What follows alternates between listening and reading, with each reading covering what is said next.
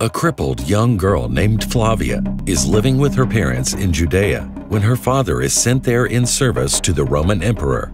She is headstrong and selfish, but when she is held and healed by Jesus, her outlook and personality begin to change. Just as things are looking up, Flavia and her slave girl, Merriam, are captured by outlaws and forced to live and work with them.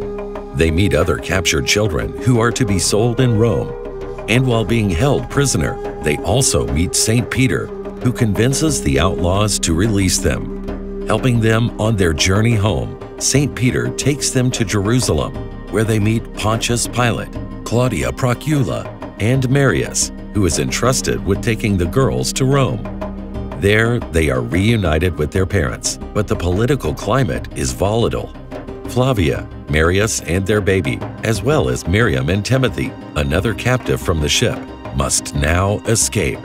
Available online at Amazon.com.